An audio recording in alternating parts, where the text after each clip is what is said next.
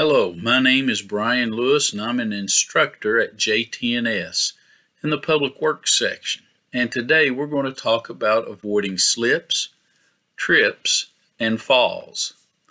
However, before we get started, we would like to take an opportunity, have you pause the video and talk about any kind of accidents or near misses you may have had. Hopefully you've not had any accidents where someone is severely hurt.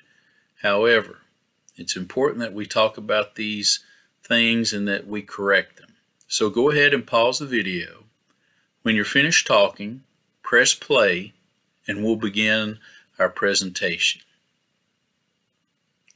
Hopefully you've had a productive discussion. Now we're going to talk about avoiding slips, trips, and falls. So when we begin this topic, we're going to talk about some of the conditions that causes slips, trips, and falls. We're going to talk about things we can do to avoid them and make ourselves safer. But before we do that, we are going to talk about some statistics. So it's important that we realize how serious this is when we talk about the facts associated with slips, trips, and falls. If you notice, in 2018, 27% of over 900,000 non-fatal injuries were due to slips, trips, and falls. And this is not unusual. Year after year, either just a little bit below or a little bit above of 25% or 1/4 of all non-fatal injuries are due to slips, trips, and falls.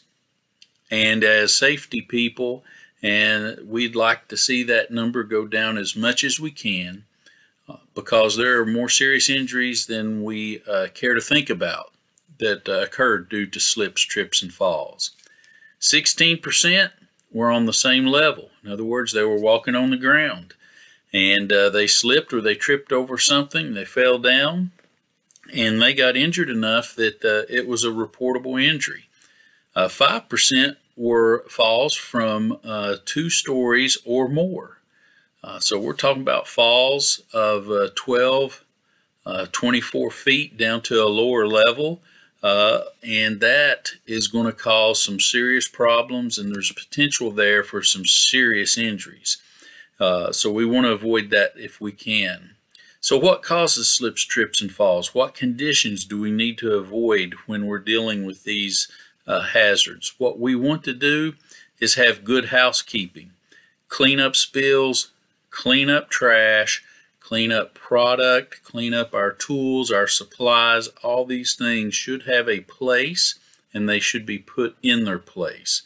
Hopefully we do that, and hopefully everything is in its place and we have a clear path that we can walk through without having to worry about falling down and getting hurt.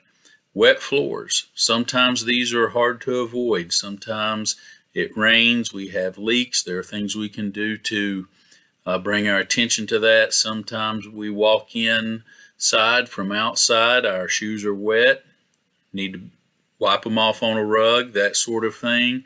We need to be aware of the weather conditions and the environment around us. Hydraulic oil, motor oil, anything that lubricates our machines, our tools that we use in our activities and in our work. Eventually, most machines leak, and eventually most fittings leak at some point. They need to be replaced. But however, what we need to do before those things get replaced in maintenance like they should be, we want to make sure that we clean this up, and we can use different things to do that. So clean up spills, put trash in the trash can, put our products, our tools, our materials where they go. If you've got a water leak, go ahead and put a bucket underneath that water leak. Put caution signs up, mop up any wet floor that you can.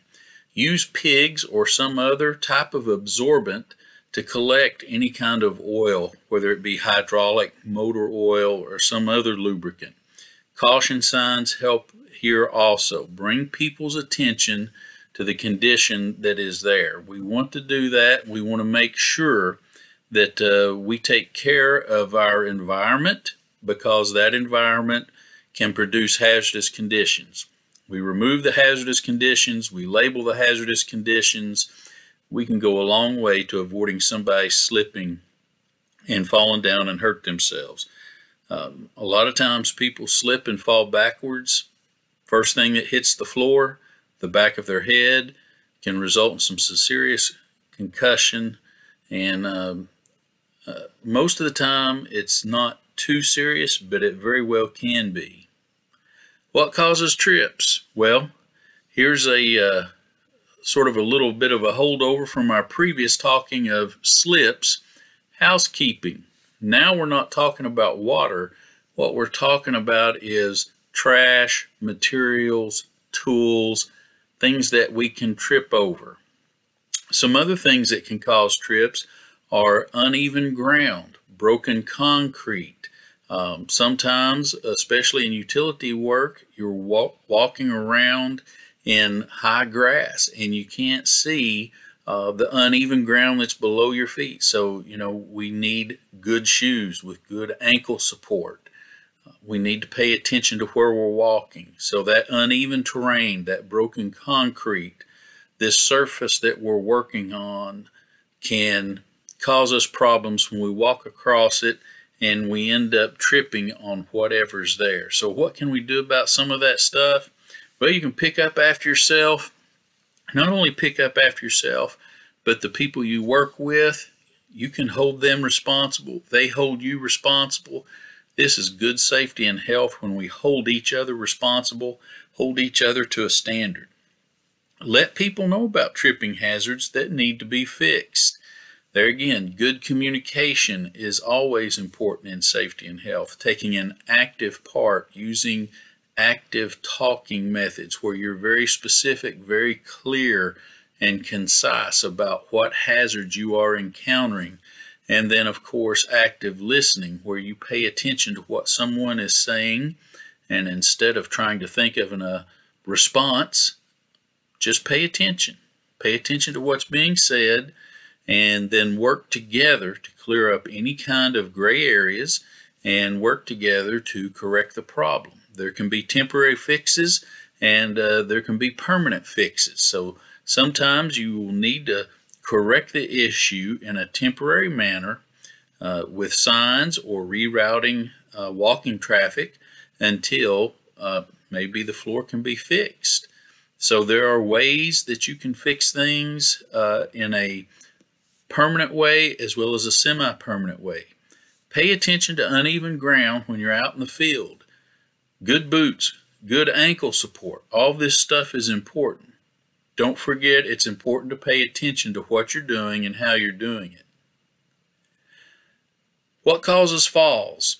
Well, unfortunately, what we're talking about here is tripping from heights. Tripping from heights. Now, you can have unsecured tools, unsecured product from a higher level, just like you can on the ground. You cannot be paying attention to where you're at and tripping and falling from even through, under, or over guardrails or handrails. So it's important that we pay attention to those things. Those handrails, those guardrails, they're there as a guide. They're there as a guide, so keep that in mind.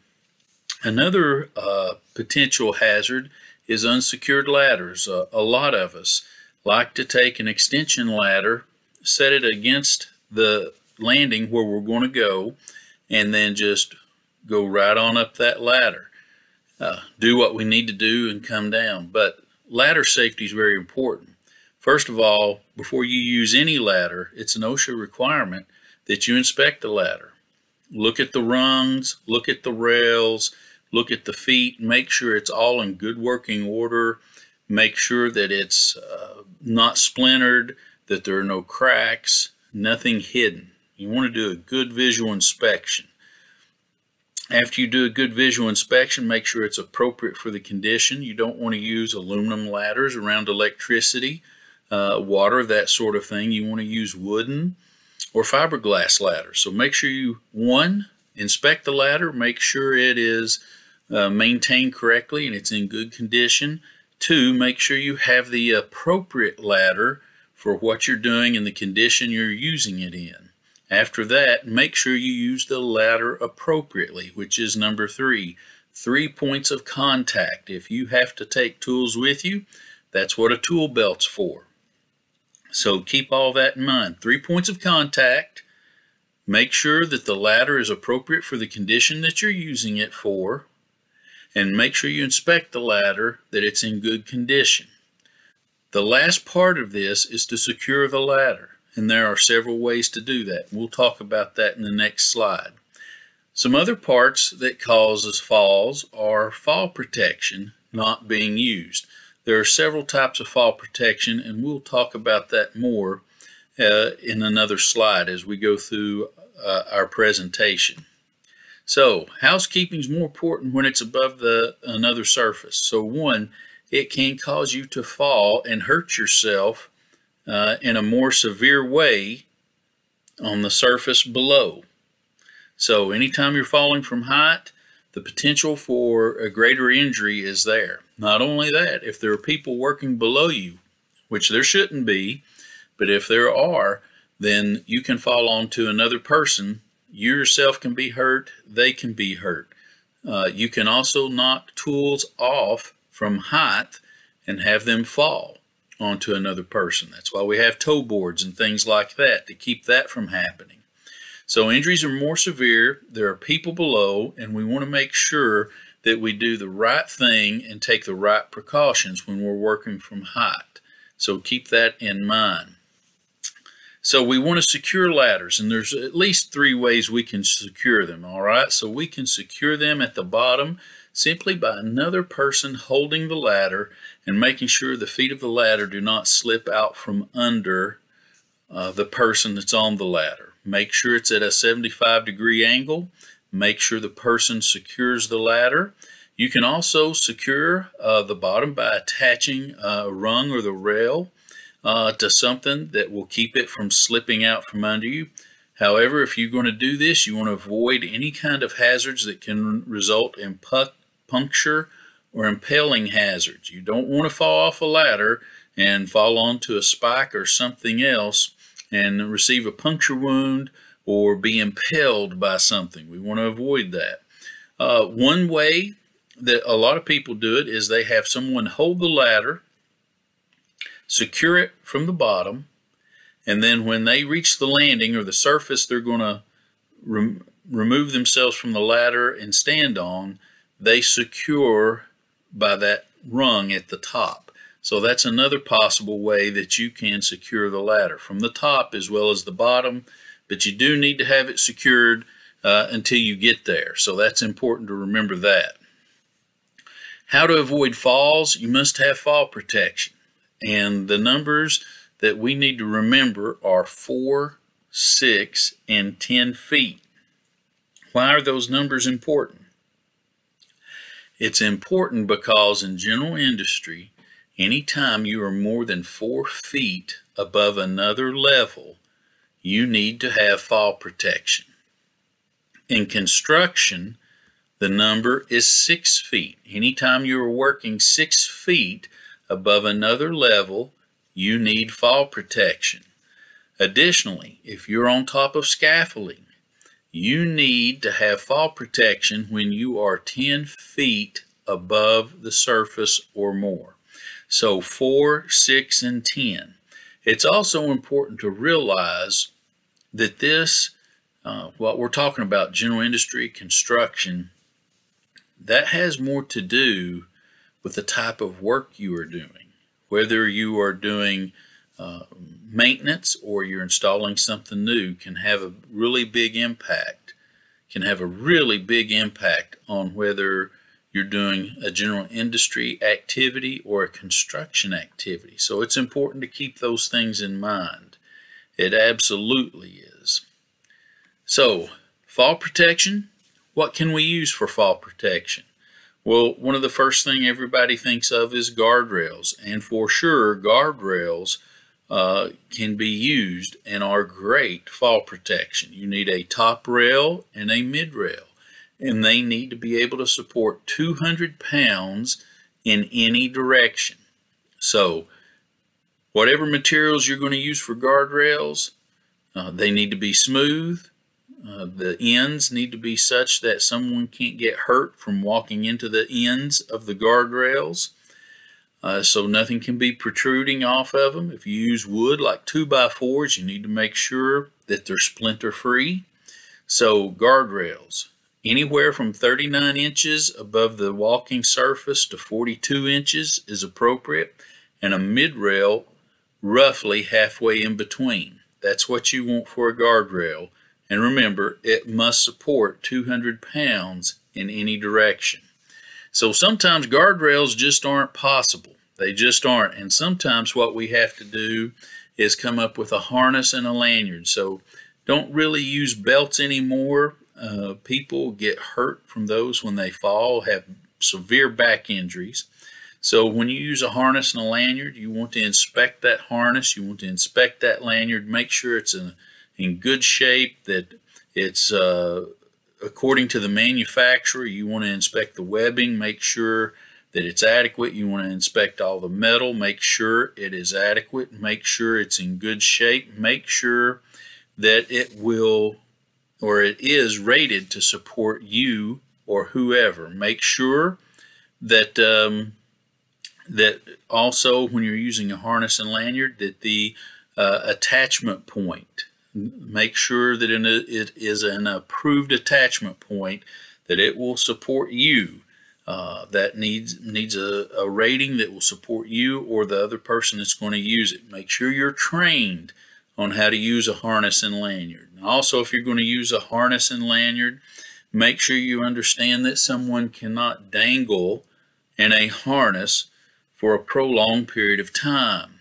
What happens is circulation gets cut off, and then when someone relieves, or that stress is relieved from the harness, what happens is you have a lot of toxins that run through the body at that point, and that can result in some severe disabling injuries and even death. So we want to be careful with that. Positioning devices, they are harnesses, belts, things like that that have a length associated with them that will not let a person reach the edge. Therefore, you cannot fall because you can't reach the edge. That's important. I want to appreciate you for paying attention. I hope it's been informative, and I hope you pay attention to the hazards that we have to deal with. Thank you.